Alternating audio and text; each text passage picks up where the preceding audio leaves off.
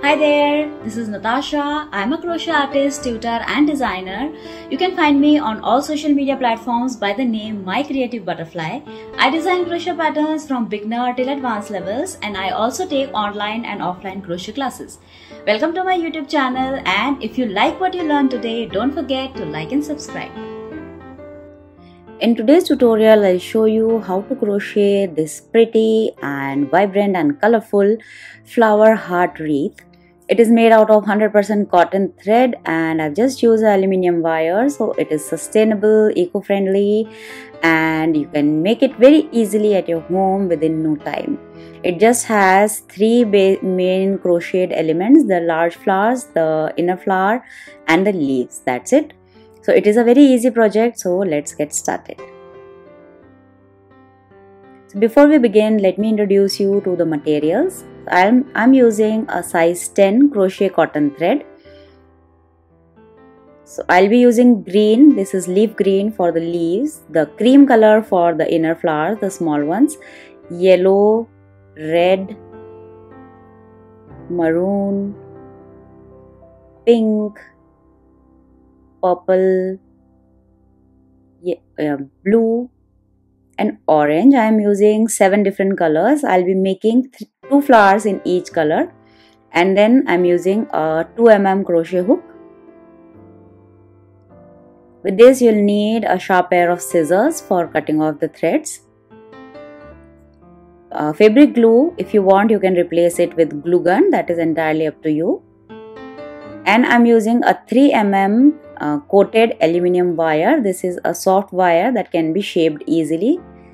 This is the wire that is used for making sculptures. This is a wire of length 24 inches. You can have a smaller or longer wire depending upon the size of the wreath that you want.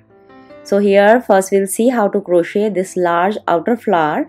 We'll be crocheting 14 of these in 7 different colors. So let us start with it. So start the flower with a magic ring. Wrap the yarn around your index finger 2 times like this. Now insert the hook under both the loops like this. Gently remove your finger and make a slip stitch to secure the ring. This is how you do a magic ring.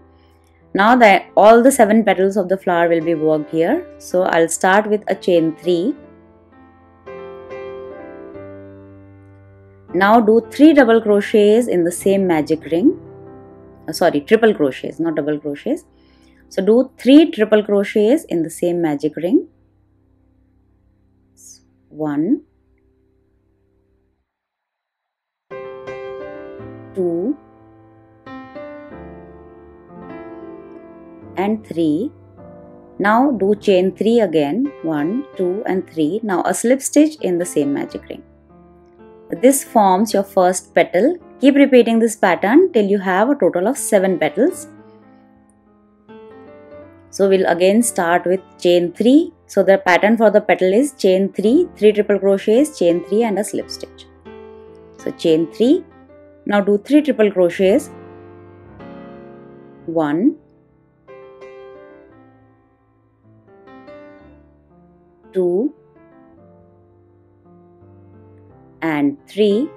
Now again do 3 chains and a slip stitch in the same magic ring.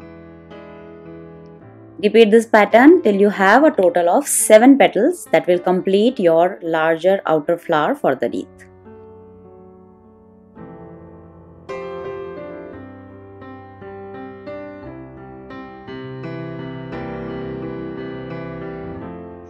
Once done with all 8 petals, cut off the thread, secure the end and pull on the starting tail of thread to close the magic ring. Before that, just move the ending tail through the center to the back of the flower. Now push it tightly till the central hole disappears and shape the flower a little with your fingers. That's it. Your outer flower for the wreath is ready. Make 14 such flowers. Now let us see how to do the inner flower. This one, the small flower. For this I am using cream. I have used the same cream flower to make the center of all the 14 flowers. So this flower also will start with a magic ring. For this we'll need smaller petals, so we'll do a chain 2, then 1 double crochet, again chain 2 and a slip stitch in the same magic ring. This will make the first petal. The inner flower is made out of 5 petals, so just repeat this pattern 5 times. The pattern is 2 chains, 2 double crochet, 2 chains and a slip stitch in the same magic ring. Repeat this 5 times till you have a total of 5 petals.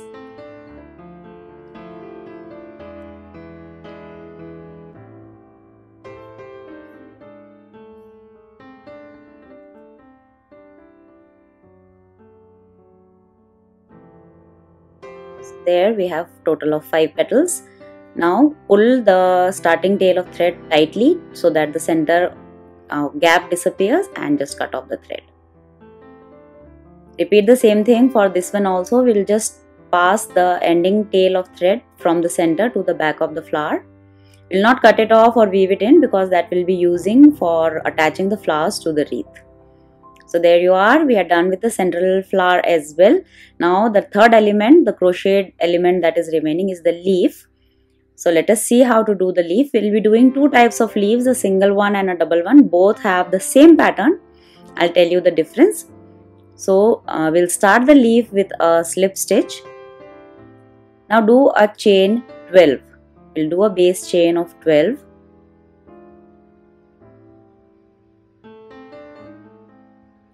Now for making the leaf, we'll do a slip stitch in the second chain from the hook. Make a slip stitch in the second chain from the hook. Now a single crochet in the next chain. A half double crochet in the next one. Now in the next 6 chains, do 1 double crochet each. 1, 2, 3, 4, 5 and 6. Now do a half double crochet in the second last chain, and in the last chain remaining do a single crochet. That's it, we are done with the leaf. Now just cut off the thread again, leaving a 4 to 5 inches tail of thread remaining because we'll be using that to attach it to the wreath. That's it. Now for the double leaf, repeat the same pattern. Just do a chain 12 again without fastening off and repeat the same thing that we did for this petal. Make 14 central flowers, 14 multicolored flowers and make as many leaves as you desire. Once you are done with all the elements, we will see how to assemble these inner and outer flowers, and then we will see how to assemble them into a wreath. So before we begin with the assembly of the flowers, let us make the base for the wreath first. So take your aluminium wire and just start shaping it into a heart shape following the video here. Fold it into a U shape and twist the ends for around 1 to 2 inches.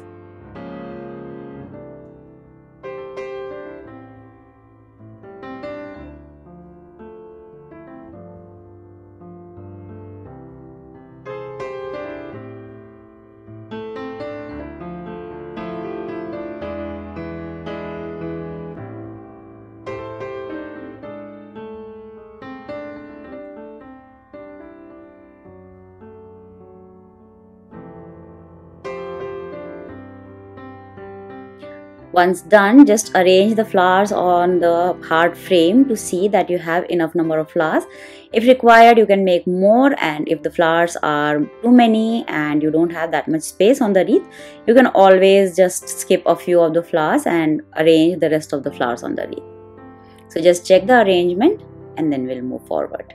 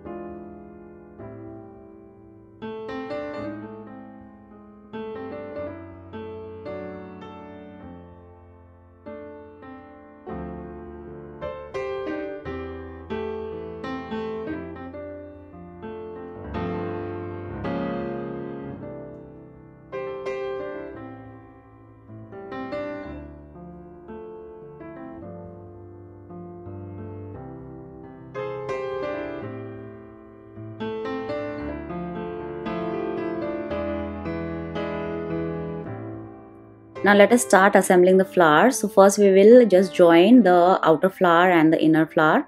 So for that, just insert the hook through the big flower and pull the tails of the smaller flower through. That's it, you don't need to do anything else. Once we'll tie it, then it will be secure. So just tie both these ends together using 2 or 3 square knots. Tie the knots very tightly so that the flowers are secure and in place and they are not loose and they do not move. So like that, finish off all the 14 flowers.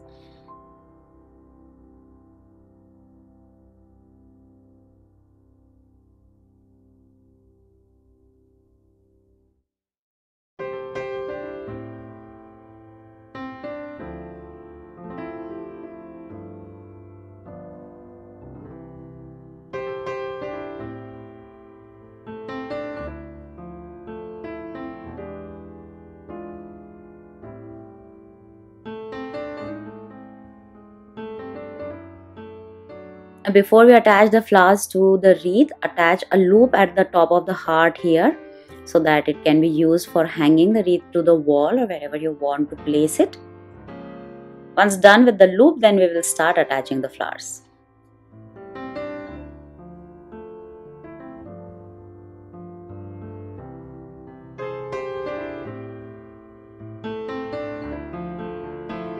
Now start arranging the flowers under the wreath in whichever way you want, or you can follow the video here and arrange it the same way as I am doing it. Arrange the flowers first before you start attaching them. Then we will also arrange the leaves, and when you are happy with the arrangement, then we will start attaching it to the wreath.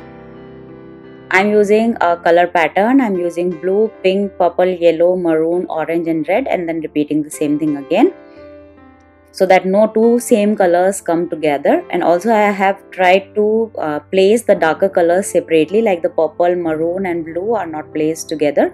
I have placed the light colors in between them. Now for attaching it to the wreath, just take the two ends at the base of the flower and start tying knots. Repeat the same thing with all the flowers.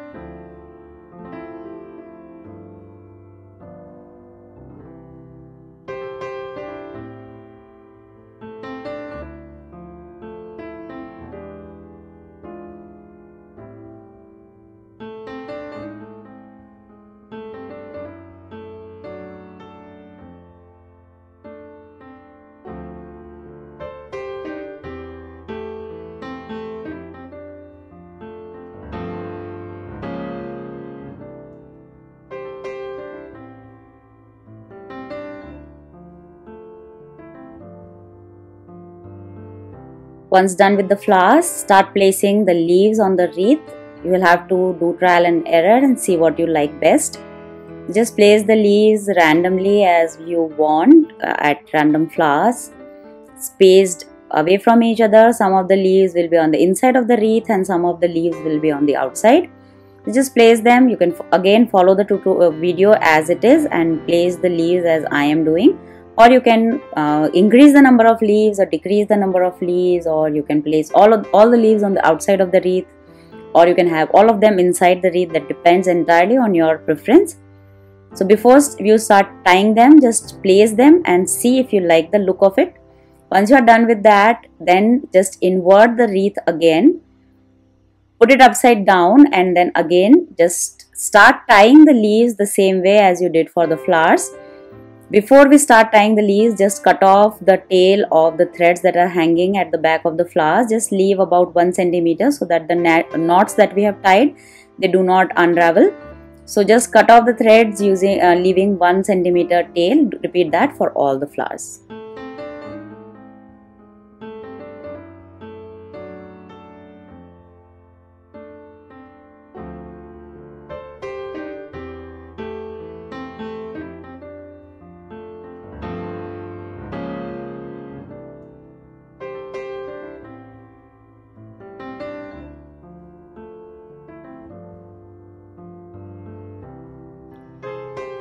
Once you have cut off the tails of all the flowers, then just start tying the leaves the same way as you did for the flowers.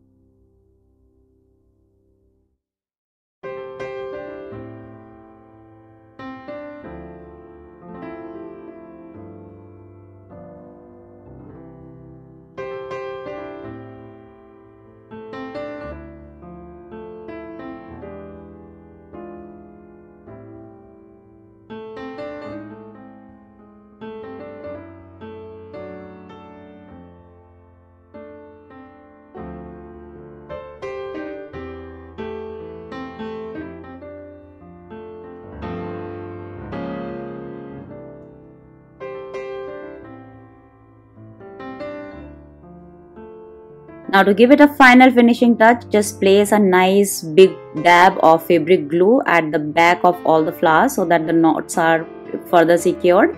And I'm just placing some small dots of glue to place the leaves between the leaf and the flower so that the leaves stay in place. That's it. Just place nice dabs of fabric glue at the back of the flower and glue the leaves in place for all the flowers. Repeat the same thing for all 14 flowers.